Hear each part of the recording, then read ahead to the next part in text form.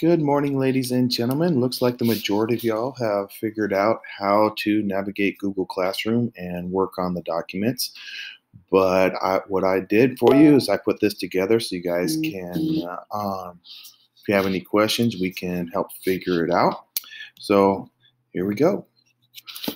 When you go to Google Classroom, this is what you're going to see. It looks very busy. If you can see from here, you got everything that as they put the stuff in, it shows up. It's sort of like your Twitter feed, okay? If you sort by new, everything shows up on this. So what I want you to do is go down here to the bottom where it says classwork, all right? And go ahead and click on that. Now this will clear up a lot of the confusion because see what happens? You get all of your assignments sorted by topic. Now our teachers have gone together and given you these opportunities of and assignments down by day, so it makes it a whole lot easier. So what I want you to do is pick your subject that you want to work on, and you're going to click on it, and you're going to get this. All right. And then what you're going to see, you can see where you can add a class comment. All right, this goes out to everybody in the class. So let's try to be good learners when we use this. Okay, guys? If you have a question that everybody needs an answer to, go to that one. But if you want just a question that you want to check in with your teacher, go down here to the bottom where it says add private comment. All right. Now you can explore this as you go along. These two attachments right here on this particular one, that is your actual assignment that we're going to click on and work. All right, work with. And when you turn it in, you can go down here to the bottom and we have the little up arrow, and that will bring it all up. Okay. Moving forward, this is where the magic happens. This is your assignment. Now, if you notice, these are PDFs. All right, guys, PDF. A PDF is basically an electronic piece of paper. If you click on it, nothing's going to happen. Just as if you tap a piece of paper, nothing's going to happen on the piece of paper. All right. Now we can also eventually you're going to get Google Docs, which you can type directly into, videos to watch, web pages to go over, Google Meets, which is a video conferencing, so you'll be able to talk with your teacher and the rest of the class. But right now we're going to start with the basics and do the PDF. All right. Now you can click on this. You can actually write on this by going into the upper right-hand corner and clicking on either the pencil, which you'll be able to annotate directly in Google Classroom, or if you go to the export button, it will open it up in your Google Drive. All right. Now, a lot of people, Mr. Lemke, I did all my work, but it glitched and now all my work is gone.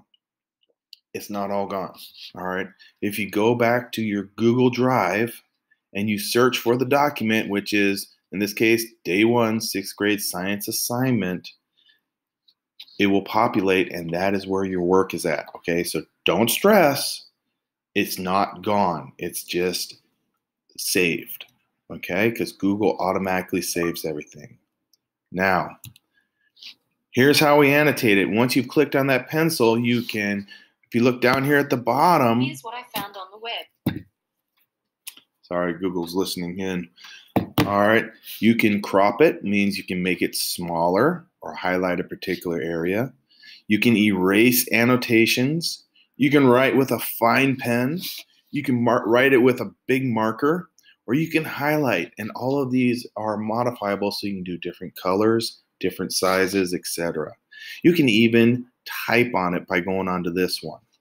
And once you're done with everything, if you go to the upper right-hand corner again, it's kind of dark, but if you click on Save, it's going to save it to your Google Drive. All right, so that's how you annotate. If you're reading a document and you want to highlight important words, main ideas, etc., you want to write or doodle in the margin, you can do that with these tools. Okay?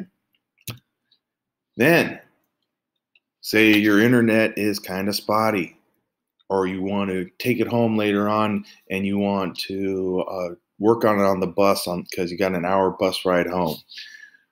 While you're on connected, go over here to the three little dots, click Make Available Offline.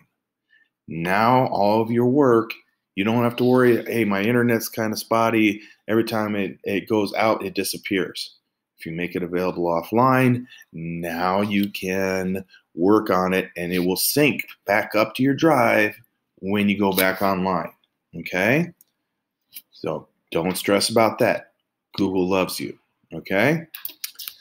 Now, once you've completed your readings, once you've made your annotations, once you've answered the questions, circled the answer, etc., now you got to turn it back in so that we as teachers can see how you're doing, where your thought process is, what do you need assistance with, okay? Now, if you're having troubles with something and you need to question your teacher on it, just go down here to private comments, click teacher sample, and click the blue arrow, and you will get an email sent off to your teacher, say, hey, look, I've got troubles. The teacher will click on it and it'll take you directly back to this actual assignment so we can see where you're having issues at. Okay? So just if you have a question, put in private comments, click send, and we got it. Now, turning it in, make sure that it says edited right here. If it doesn't say edited, this isn't the right one. Now, you can always double click on it or tap on it with your finger if you're on your iPad, and it will open up to make sure that it's the one with all of your answers, okay? Once you've done all that, or if you want to add another attachment, say you have a screenshot or something you want attached to it, go ahead, attach documents, and it'll work your way through that. You're going to click on the big blue turn in button. Now, don't just hit big blue turn in button, whip your iPad closed, and say, done. All right, make sure that it has that this screen will come up, says 1 attachment will be submitted, or 5 attachments, or whatever you have. Click turn in, and make sure you get this screen right here where it says unsubmit, and down at the bottom it says your assignment has been turned in. All right, and then once you have this screen, you can go ahead and back out and go on to your next lesson, or take a quick break, wash your hands, etc. All right. That's it, guys. I am posting this slideshow along with this video to your classroom. So if you have any questions, ask. That's what we're here for. We're here to help you. So everybody, make sure you stay healthy, wash your hands, get some exercise, and we will see you face to face as soon as we can. Talk to you guys later. Bye.